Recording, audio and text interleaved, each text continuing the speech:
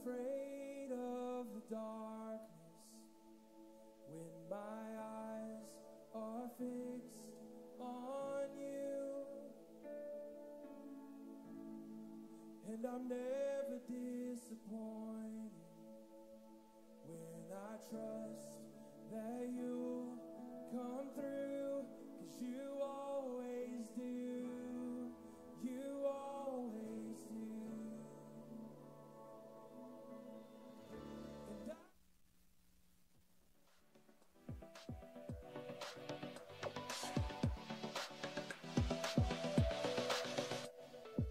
Welcome to chapel at Hardin-Simmons University. Here at HSU, we value the importance of gathering together as a community of faculty, staff, and students to worship God and encourage one another in our Christian walk. This weekly time together is an opportunity for us to grow as a community of worshipers as we study the Word of God, engage with dynamic speakers, and learn to do life together. No matter who we are or where we've come from, this is our time to learn, Grow, serve, love, and worship. welcome to chapel. We're so glad you're here.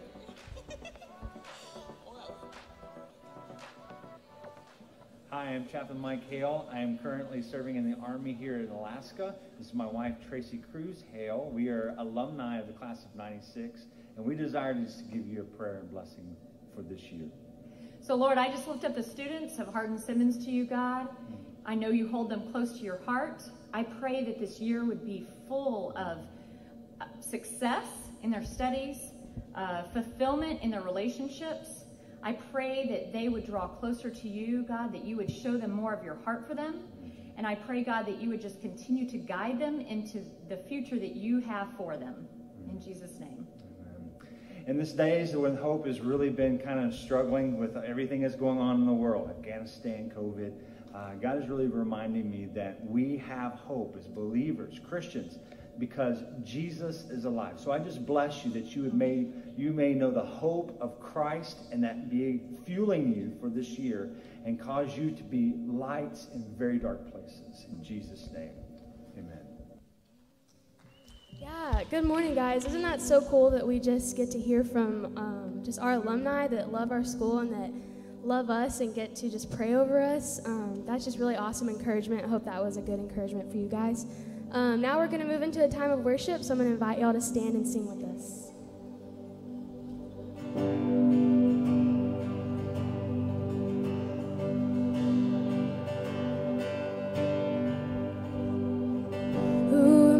That the highest would welcome. I was lost, but he brought me in his love for me. In his love for me.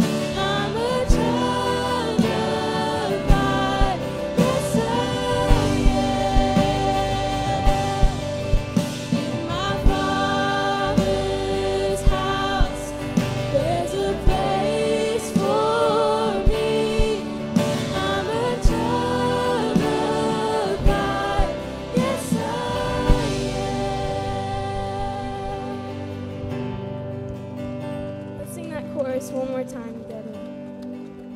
Who the sun sets free, oh, is free indeed. Of the child of God, yes,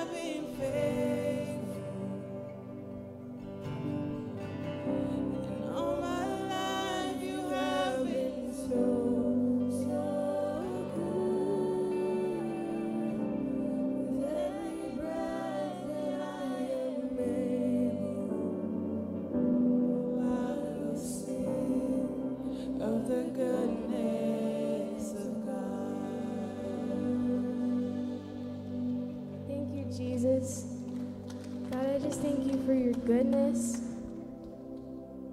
God, that we can rest in that you are constant and you never change, God, and you are always there in our lives, Jesus.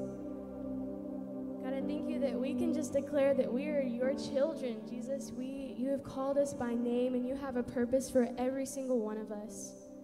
God, and I just pray that, God, we can realize that in all the hardships and the struggles that we have in this world and in this crazy college life. It's new for a lot of people, but I just pray that, God, we can just rest in that we are your children and that you have us and you take us by the hand. And God, you know us. You know our hearts. You call us by name. And I just thank you for that and for your grace. God, I thank you for this opportunity that we get to worship your name and just declare those things. Dear Lord, we love you. And I pray that, God, that the rest of this week that we can go out and just glorify you in everything that we do and every person that we encounter, God, that we can just show love to them because we are all your children. I just thank you, Jesus. It's in your name we pray. Amen.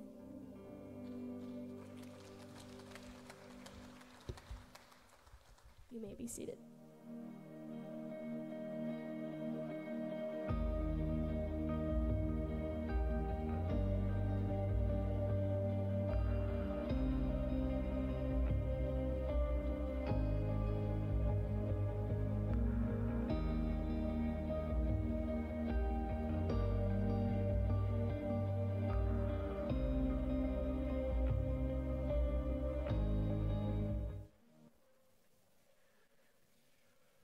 So excited to begin our 2021 Cornerstone Lecture Series today.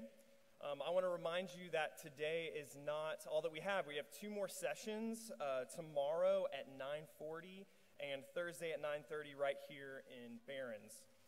I'm so grateful to get to introduce to you our speaker this year, Oza Jones Jr. Oza is a gifted communicator of the gospel message with extensive outreach, pastoral, and community involvement experience. He serves as the director of African American Ministries for Texas Baptists. Oza seeks to see the local church totally connected and involved in all areas of the community. So we are thankful to have you here with us today and over the next few days. And Oza, we're thankful to have you on campus today, and we're looking forward to hearing what God has put on your heart to share with us today. So would you give Oza Jones a big HSU welcome? Thank you, Tanner. Tanner is my new best friend. Thank God for you. Thank you, Dr. Bruntmeyer, for just the opportunity to come. Thank you for what you all mean to Texas Baptist, and it's a blessing to be here. Now, I have family in Abilene. As a matter of fact, my mother is in Abilene. She wanted to come today, but she's COVID scared, so she didn't come today. She really wanted to come. We lived about 2 blocks from here, so I need y'all to do something for me. If y'all can make me happy and my mother real happy, can we make some noise for Jesus? And maybe my mother can hear it just a couple of blocks. Y'all can do better than that.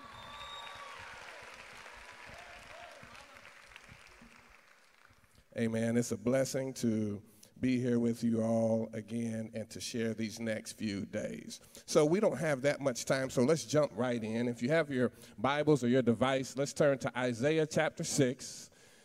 Isaiah chapter 6, and we'll look at verses 1 through 9. And we want to talk just from this thought for these next few days about divine interruptions. Divine interruptions. Isaiah chapter 6, we'll look at verses 1 through 9. Now, let me know you're there by saying amen. Amen. If you're still looking, say, hold up. Y'all have tablets. Y'all should be there by now. Y'all ready? Y'all got to talk back. Are y'all ready? Isaiah chapter 6, starting in verse 1. In the year that King Uzziah died, I also saw the Lord sitting on a throne high and lifted up. The train of his robe filled the temple. Above it stood a seraphim. Each one had 6 wings. With 2 he covered his face. With 2 he covered his feet. With 2 he flew. One cried to another and said, Holy, holy, holy is the Lord of hosts. The whole earth is full of his glory. And the posts of the door were shaken by the voice of him who cried out, and the house was filled with smoke. Everybody say filled with smoke. So I said, woe. Everybody say, woe. It's me, for I am undone, because I am a man of unclean lips, and I dwell in the midst of a people of unclean lips. For my eyes have seen the King, the Lord of hosts. Then one of the seraphim flew to me, having in his hand a live coal, which he had taken from the tongs of the altar, and he touched my mouth with it and said, behold, this has touched your lips. Your iniquity is taken away, and your sin is purged. Also I heard the voice of the Lord saying, whom shall I send, and who will go for us?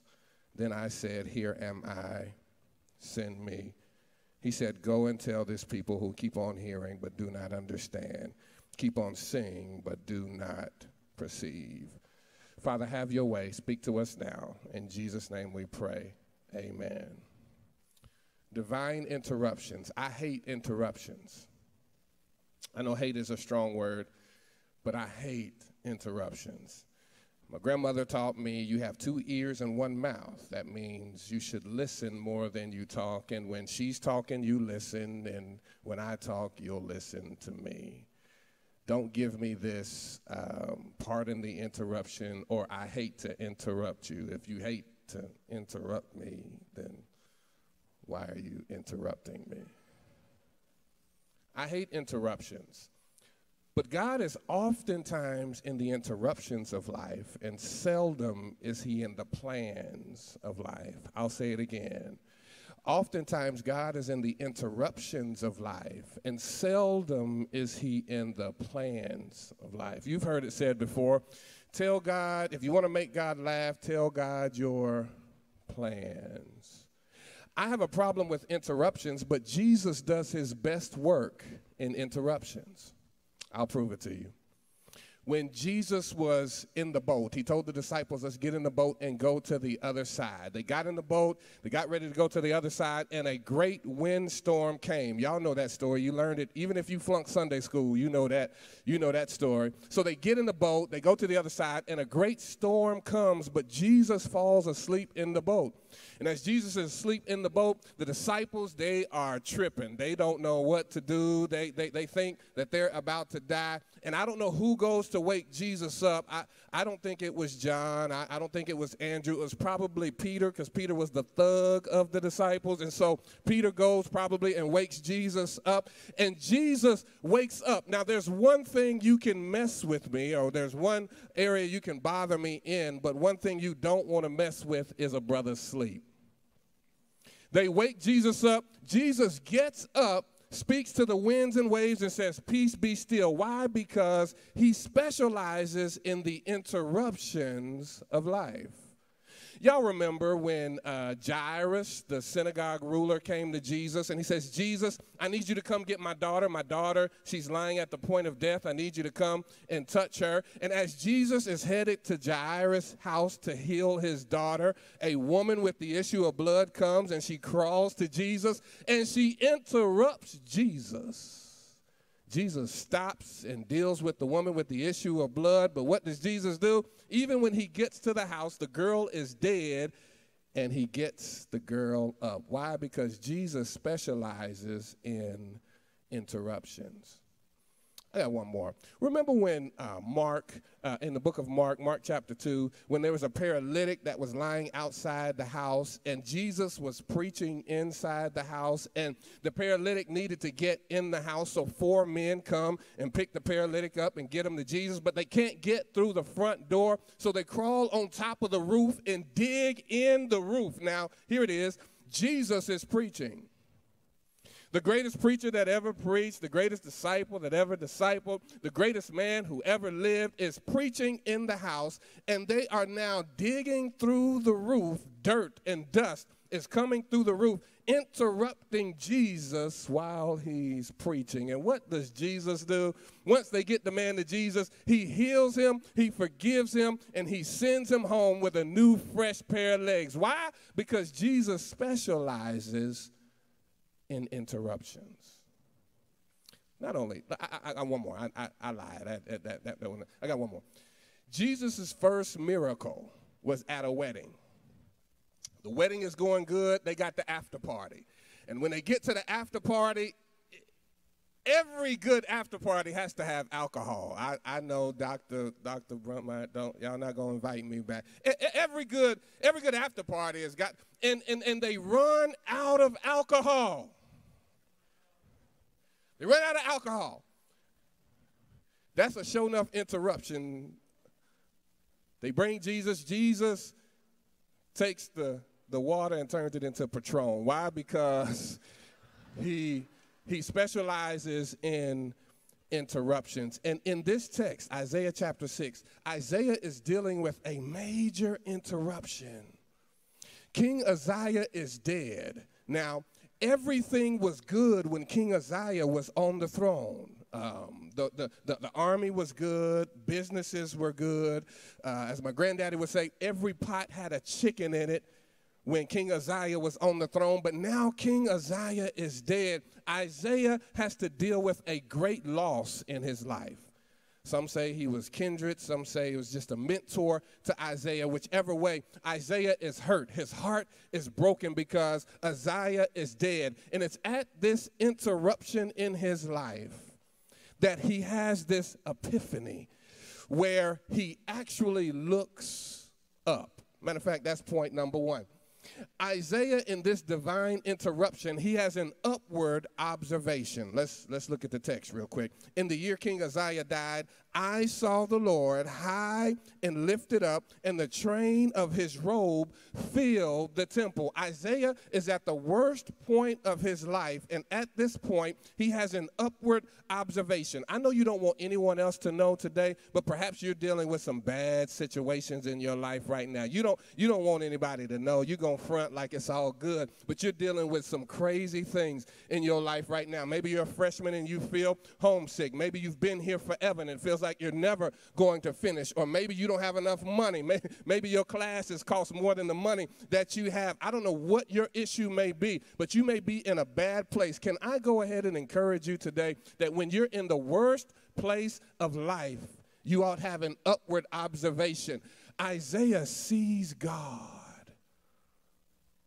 When you're at your lowest point, that's the time when you look up.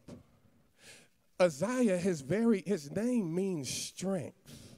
In other words, in the text, Isaiah is saying, in the year my strength died. I thought our economy was strong.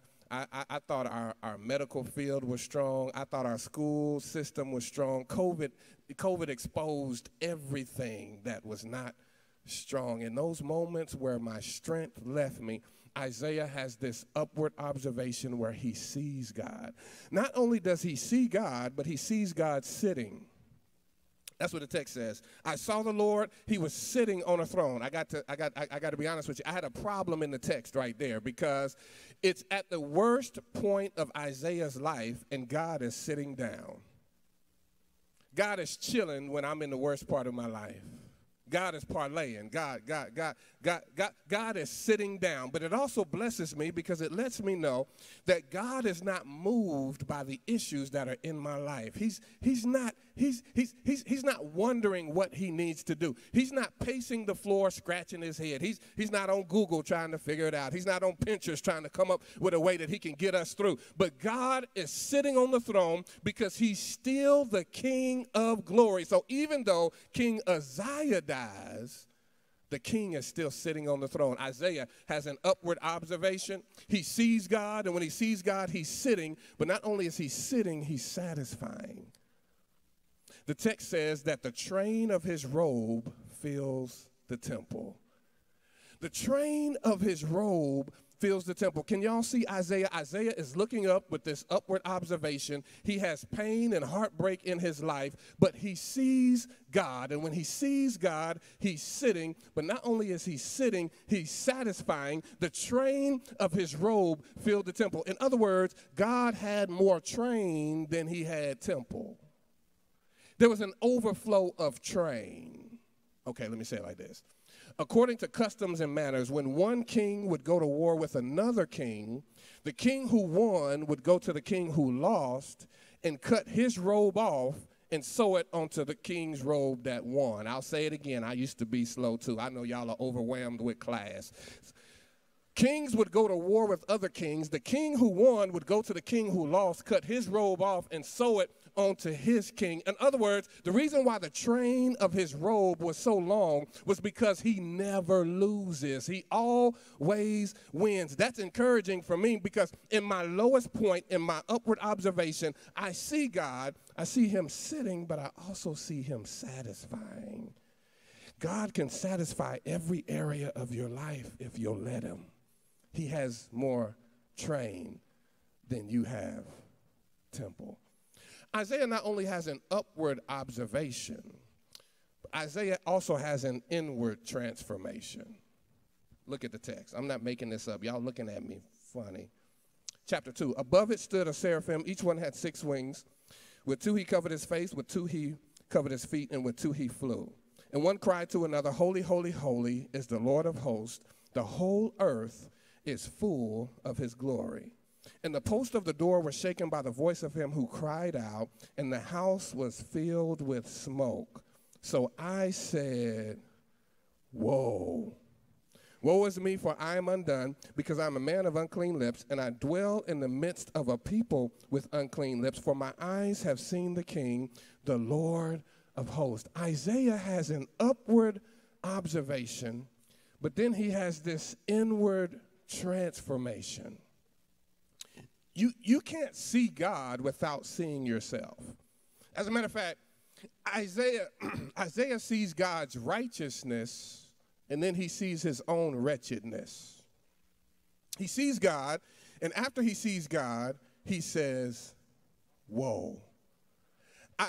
Isaiah catches some type of contact as he looks at God in the upward observation. I'll say it again. Isaiah catches contact. In the text it says, the house was filled with smoke. Now, I might sure enough get kicked out of Hardin-Simmons for this here, but I'm going to go here. I have a lot of issues. I've had a lot of issues. I have a lot of issues. If you be honest with yourself, you don't have to look at me in that tone of voice. You got issues too. I've had a lot of issues, but one of my issues has never been smoking weed. I never had an issue getting high, really. Everybody got real, y'all got real tight when I said weed. But my friend, I won't say his name, but my friend when we were in high school, he was the first one to have the car, so we all rode with him naturally, right? And he was a smoker. He was an everyday smoker. He woke up, got high, went to school, got high, got out of school, got high, went to play basketball, got high. He was always smoking. And so he would be smoking in the car when we would come and get in the car. And even though I wasn't smoking, I would sometimes get high off contact because the smoke filled the car. What Isaiah is saying in the text, he's saying that the Lord smoke, his glory, his splendor had filled the room in such a way that Isaiah catches contact. And as he catches contact, he's convicted. He says, whoa. Isaiah got a hold of that whoa. Let me say it like this. What I've already enjoyed at Hardin-Simmons is the fact that the worship team comes together and they were so excited that you were coming and they prepared for you and they were ready for you to come because they want to get God here. So this place is filled with smoke. So even if you just came here to get a credit, you still might get high off contact. I need to cut across the field right here. God wants to do something amazing with you. You didn't plan on being here today. Maybe you don't even want to be here today, but you're here today. God interrupted your life, and it could be divine that he wants to do something amazing with you. Isaiah has an upward observation. Then he has this inward transformation. As a matter of fact, the text says that the angelic being, the one who flew, the seraphim, they had a live coal in their hand, which was taken from the altar, and he touched Isaiah's mouth with it. And as they touched Isaiah's mouth, he says, behold, this has touched your lips. Your iniquity is taken away, and your sin is purged. I don't care what you've done in life. God wants you to have an inward transformation so he can do something supernatural in your life. His sin is purged. Isaiah, after having this upward observation, he has this inward transformation. And then Isaiah has an outward demonstration. Here it is in the text. Look at verse 8. Also I heard the voice of the Lord saying, whom shall I send, and who will go for us? Then I said, here am I, send me. And he said, go and tell. After Isaiah has this upward observation where he sees God, he has an inward transformation where he sees himself. Then he'll have this outward demonstration where he can see others. He has this outward demonstration where he says, Lord, I'll go. That's really what I couldn't wait to get to this morning. Because God has created you. He formed you and he knew you before you were in your mother's womb. And he had a destiny. He had a design and a purpose and an assignment for your life. And I don't care what interruptions come in your life, God is still trying to use you to do what? It's in the text. He's at least trying to use you to go and tell. This outward demonstration, Isaiah says, here am I. Here I am suggests, you tell me what to do, I'll do it.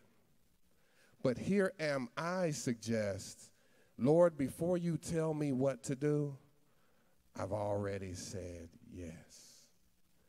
I don't know what you came to this university for. I don't know why God called you here. I don't know why you're here right now. But I believe we're all in this space as a divine interruption for us to have an upward observation where we see God, an inward transformation where we see ourselves, and an outward demonstration where we can see others, at least to go and tell. I'll finish with this story, true story. In New Orleans, there was a recreation center in New Orleans, and at this recreation center, they had went an entire summer with no drowning. They went 11 weeks, no drowning. No one drowned in the pool at the recreation center all summer. So they wanted to celebrate the fact that they had no drownings that year. So naturally what they did, they had a pool party. So they have a pool party. They have over 200 certified lifeguards, and they have 6 lifeguards on duty. And as they're partying, as they're at the party, they get to the end of the party, and they're cleaning up, and they find Jerome Moody, age 31, fully clothed, dead in the deep end. My question is, how is it that someone could die in a swimming pool from drowning while being surrounded by over 200 certified lifeguards? I don't know how many people we have on this campus, but I'm talking to the saved people right now, the people who know who Jesus is and have allowed Jesus to come into your life and take over your life. Don't go through these years of college and have dead people dying around you while God has given you his gift of eternal life. God uses divine interruptions to get us in the perfect space and place for him to use us. Thank God for divine interruptions. Father, we thank you today. We thank you that you use interruptions in our lives to put us, navigate us in the perfect space where you can use us. Father, I pray over every student, every professor, staff, faculty. I pray over this entire campus.